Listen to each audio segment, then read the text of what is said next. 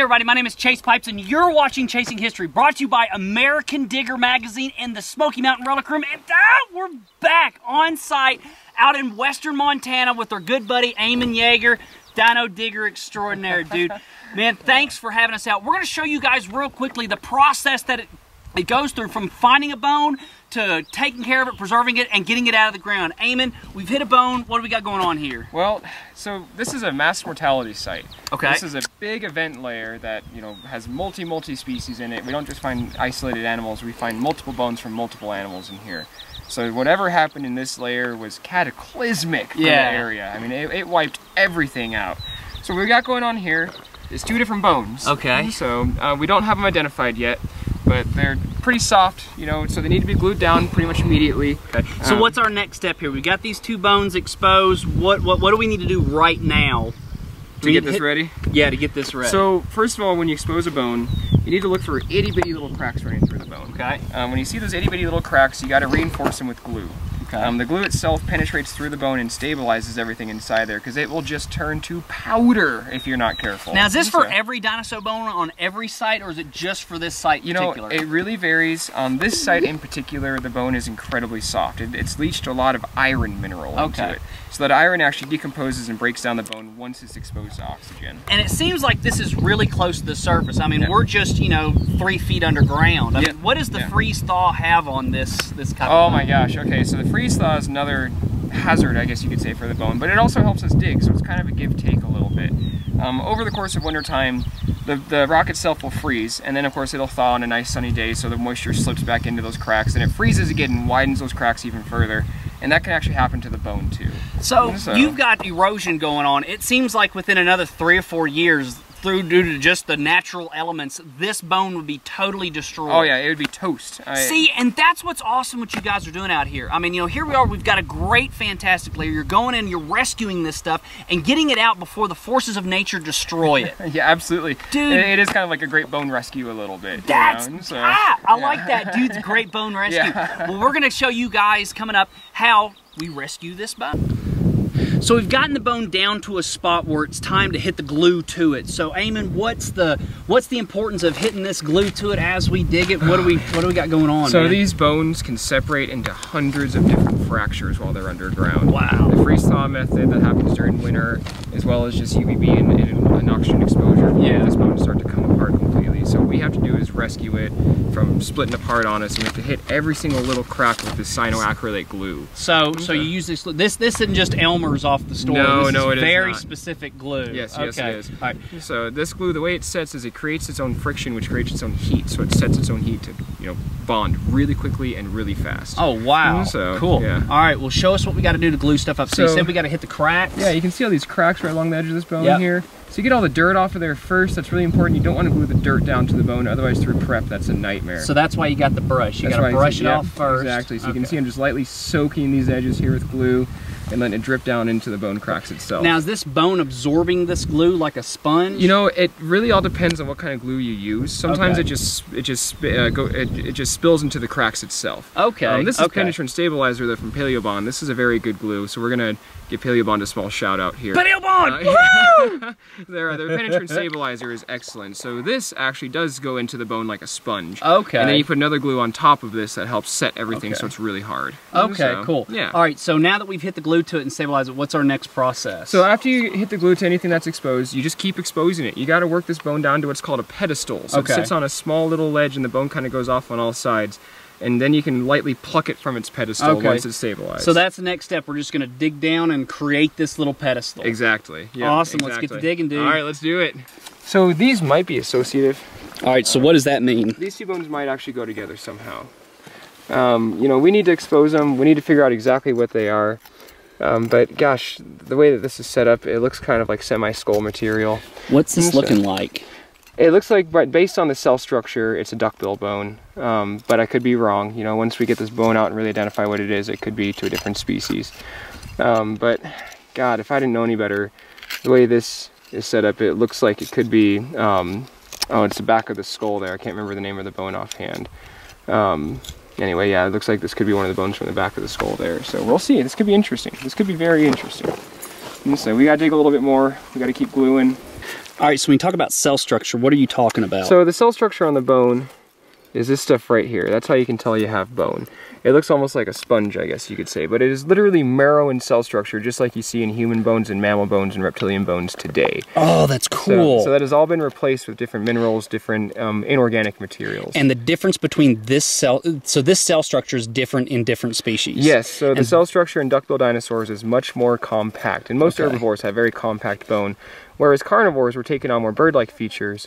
So the cell structure got much wider to like a honeycomb set cell structure style, or else the bones were completely hollow. Okay, so this is amazing. how you can tell the difference in the species is just based on the cell structure. Sometimes, you know, like you can at least get the idea of carnivore versus herbivore. Okay. We don't know exact species, but we can at least get that far. Well, and you know, and there's only what, a handful of herbivores and a handful of carnivores Exactly, that's been per found. formation, yeah. Per formation, so you can really narrow it down that way. So yep. that's how species are identified. Yes, yes, it is absolutely that, and more complete material too. That's so, cool. Yeah, it's pretty amazing. Okay, so we got that one piece popped out. So when you get it popped out, we got to glue the reverse side. This piece right here was loose. Okay. And so you can see that big crack running through right there. Yep. So I'm taking the penetrant stabilizer and I'm gluing down this crack itself to flow through that crack and get every little bit and edge to catch once more. Okay. You can see it just soaking on into the bone, so she's thirsty. Really getting in there. So now it's starting to cool up a little bit, so that means that we're about done. Okay, cool. So, now what about these loose pieces over here? So these loose pieces right here, you can see there's a crack right there. We'll just glue this down real quick and make those two stay together. But instead of doing what's called field prep, you know, you can really do more damage in the field than good. Okay. We'll put those in foils and we'll put them with this bone here to make sure that we know that they're associative. And then when we get home, we'll go ahead and put that back together in the lab. Okay, nice. So it's really important, you guys, that every 5 to 10 minutes or so we stop and look around and keep an eye out for grizzly bears, because they're all over out here, so we gotta be careful. So what's the deal with grizzly bears out here? This area is what's known as the grizzly bear superhighway. It's just loaded with them. They travel out from the eastern front of the Rockies here and out into the plains and the prairies. So we just got to keep going around this thing and pedestaling it out, making sure to get it all cleaned up so that we can glue it all down. So we're just completely going around the bone and creating a beautiful little pedestal for it to sit on. Slow, but getting there.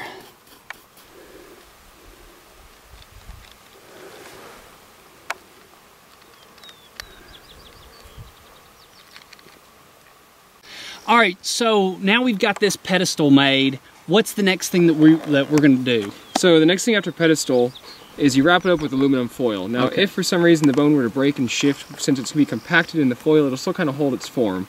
So when we really delicately reopen it, if anything broke in transportation, we can re-glue it. Okay, do we need to glue any of this top down? You know, we just ran through and put some glue on.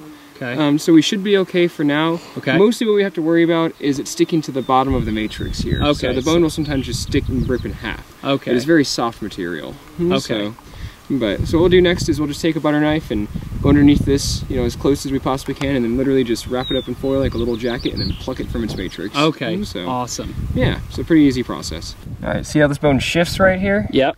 That means it's getting ready to lift up off its pedestal. Okay. So we just gotta keep knocking this stuff back little by little. Okay. And start mapping out this pedestal a little bit better. We're getting there. And then we'll just pop that thing straight up, right? Yep, we'll just pop this straight up in a little foil basket is what I call it. All right, so now we've got this pedestal exposed. What are we trying to knock out here? So we have the pedestal completely exposed. It's resting right on top of the hard rock right now. Okay. So you can see that there's this ever so slight movement here. So what we have to be careful of is that we take a little bit of this underburden with it, so that way it protects the bone as we flip it. Okay. Otherwise it'll just strip it and take it in half. Okay. So, and then all you're gonna see when you flip the bone is just a bunch of dirt, but that's okay. The bone's in there. That dirt is protecting that bone. So when we get that dirt flipped up, we're gonna work down to the bone from that We could, dirt? you could do a little bit of field preparation is what it's called, just to expose it and try to figure out what we have going on in here. So we're gonna put aluminum foil over this top? Yep. Okay. Want to hand me the box? Yep, hand you the box. All right. Heavy duty, this is the way to go. Reynolds wrap. Don't mess around with aluminum foil. You don't go cheap. No, you do not. Nice big section. I like to fold them in half a little bit. Okay. Really loud. So you're going to wrap up the bone oh so gently. You don't want to crush the bone. Okay. Otherwise you destroy it in the foil, and that's no fun. Get all up and around here.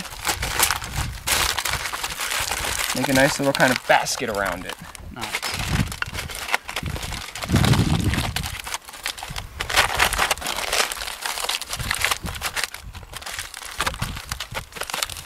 Alright, so now what we'll do is you'll get up underneath here ever so slightly and take that pick tool. Yep. And we'll drive this pick tool underneath here away from the bone. You see how it lifts? Now we can just gently guide it off of its pedestal. Just like this. Nice! Dude! Awesome! So you can see a little bit of the bone underneath here. Okay. So now this has to be really delicately brushed and then glued. Okay, so our next process is to brush it and glue it, and then we can identify the species. Exactly. Well, I'm going to do a little bit of field prep on it. Cool. And we'll see if we can identify what species it is and what kind of bone we got. Sounds good. Let's do it. Nice. Here you go. All right, so we did a little bit of field prep. We've got it out. We've glued it down. We've got the aluminum foil on it. So what do we have here? What species do we got? So more than likely, I'm still sticking with duckbill on this guy. There's two big duckbills out of the two medicine here that we find in our area. There's more in other areas, but in our area, we mainly deal with Myosaur and Hypacrosaurus. Okay. Now this really resembles the back section of a Myosaur skull. Okay, so this is the back part of the skull? Yeah, kind of towards the quadrates is what it's called. But, you know, without really getting home and prepping this guy out, we can't know 100%. But to me, that's really what this is looking like. That's awesome, yeah, dude. It's so cool, man. Yeah. How rare, I mean, you know, you see lots of arms and legs and stuff. You see, how rare is the back of the skull? Vertebrae and regs, I mean, vertebrae and regs. You see vertebrae and ribs very often because that was what was in the body the most. They were completely head to toe invertebrates, and there's a bunch of ribs all over the middle section, you know, but they only had one head. Yeah. Now the head was composed of, you know, about a dozen different bones or so. So there's quite a few in there, and the bones will sometimes separate and disarticulate and float away. Okay. So I think that's the case we have here, actually. Oh, so. Nice, dude. All right, so really the last step is to take this back to your lab and just knock it out, and that's it. We take pneumatic air abrasion tools, and we'll knock all the matrix out of this bone here, and then glue it as we go to keep it nice and tight. And then once we can start figuring out exactly what we have, we'll clean it up by doing what's called crack fill. So we'll take basically a clay glue putty, if that makes sense, and we'll fill in all the cracks to, you know, give it even more support and more sturdiness, and then we'll paint over those cracks to fill it in, and it looks like one big nice flush clean bone. Dude, this is awesome. And see, guys, that's how you do it. There's nothing stopping you from getting out and doing this. Dinosaur bones aren't rare. You just got to know where to look, and you got to get around awesome people like Aamon Jaeger here to come out and find this stuff. So, Aamon, dude, thank you so much. Absolutely, thank you, man. For coming out and explaining all this stuff to you. So, you guys be sure to check out our YouTube channel, Chasing History. Be sure to like and subscribe to it. Be sure to follow us on Facebook at Chasing History. Follow us on Instagram at #ChasingHistory, #Relic Room Adventures. Come in and see us inside the shop, inside Smoky Mountain Knife Works. We're the Smoky Mountain Relic Room. We're sponsored by American Digger Magazine, and we are out in America digging it, dude. Absolutely. So, how do you know where you're going unless you know where you've been? It's in studying and understanding the mistakes of the past that prevent the failures of the future. We will never, ever be on Twitter. There's something seriously wrong with Twitter. We won't be on it. So, history rocks! Woo!